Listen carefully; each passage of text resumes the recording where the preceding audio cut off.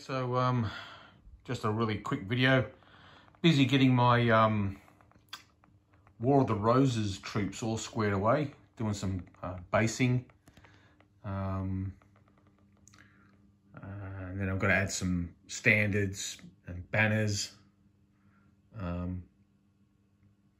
I've come across a set of rules called Never Mind the Billhooks, which look like they're just the thing I've been looking for fighting the War of the Roses. They seem to have a bit of similarity to them in regards to you know, the two fat lardies rules. I mean, they're card activated. So basically, you get cards representing leaders or big men in two fat lardies speak. And when their cards dealt, they can activate troops within their command radius. Now, the rules suggest individual figure removal, but I don't really. I already had a lot of my War of the Roses miniatures based on these large bases for impetus. So I wasn't going to unbase them and go through the whole process of rebasing. Just wasn't up for that. Fortunately, I don't even think that's required. I think simply what I intend to do is I've got casualty markers, and I'm going to put behind each base a casualty marker with a dice holder, and that will record hits on the units. And that's it. So this is predominantly probably, oh geez, I reckon this is probably 2/3 of my infantry that I have. I also have pikemen all ready to go, and I have bombards, cannons, the like, individual skirmishing crossbowmen. But it's going to take a little while to get sorted out. I'm hopeful that I can get the basing finished by this weekend, and then I'll play the first game of Never Mind the Billhooks in by middle of next week sometime. So that's my cunning plan. So that's where we're at. That's what I'm up to. A bit of a departure from the usual World War II stuff, or black powder, Napoleonics, American Civil War kind of stuff that I've been doing. Also, I'm really keen to start playing Infamy as well. But one project at a time, eh? Famous last words. So, yeah, really looking forward to playing some Never Mind the Billhooks. The War of the Roses, for me, has always held a real interest. I find it a particularly intriguing period. And I must admit, I'm a Richardist. I'm a big fan of Richard III. I think he's been somewhat maligned. I don't think there are any real villains in this period. I think they're just all men and women desperate to advance their own causes. And let's face it, they were bloody times. That's a bit bright, isn't it? Well, okay, it doesn't matter. My flash has just come on, but I'm not going to stop.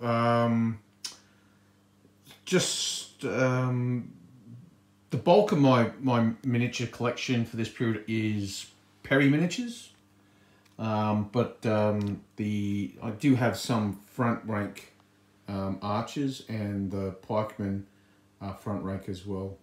So these guys are the front ranks. I've had these for a long time, and then when I started to re-explore the period in question, I decided I'd go with Perry. So let's just have a quick look at them. Yeah, so no, that's better. Well, I don't know if it's better, but yeah, I've turned the light off. So yeah, they're Perry miniatures for the most part, and I think if you're going to do the War of the Roses, well, you know what? it's such a personal thing, you know, picking miniatures and deciding on what miniatures you like. But I'll admit, I'm a huge fan of the Perrys, and I just really like their miniatures. Particularly their, you know, you can get the plastic sets, and, you know, the plastics are just fantastic. They're fantastic plastic. And so they're so versatile, and they pretty much cover everything. I've got Irish Kern that I'll be painting up, Irish heavy infantry with gallo glass, you know, ridiculously, inconceivably large swords, handgunners. I mean, I can cover every troop type if I even just with the Perry range. It pretty much covers everything. And then I've got all the you know, all the appropriate individual personalities as well.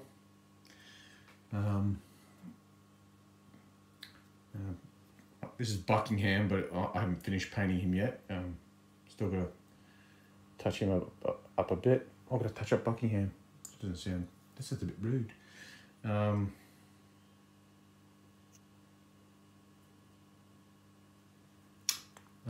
Edward IV is a bit nondescript, really. But there he is. Probably the best commander out of a lot of the period. I think Edward IV. His record speaks for himself. And of course,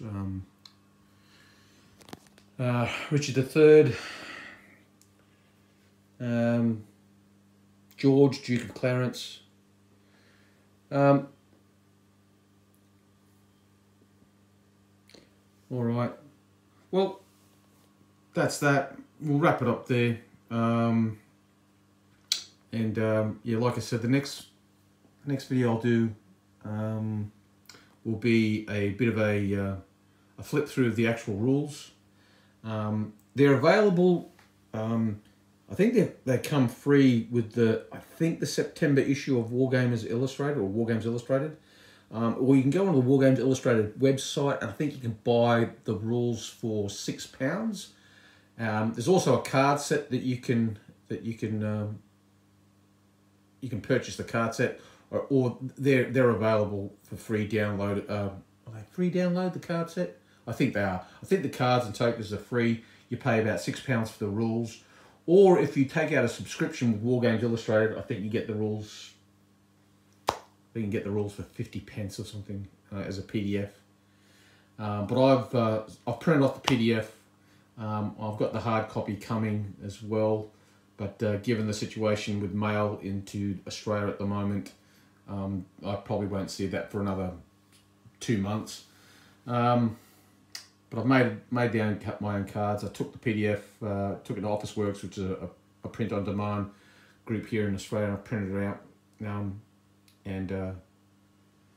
Yeah, and there's also a Facebook page supporting them. I think there's 2 Facebook pages for Never Mind the Billhooks. But anyway, I'll talk more about the rules themselves in the next video. But that's all for now. Cheerio, and Yubakway.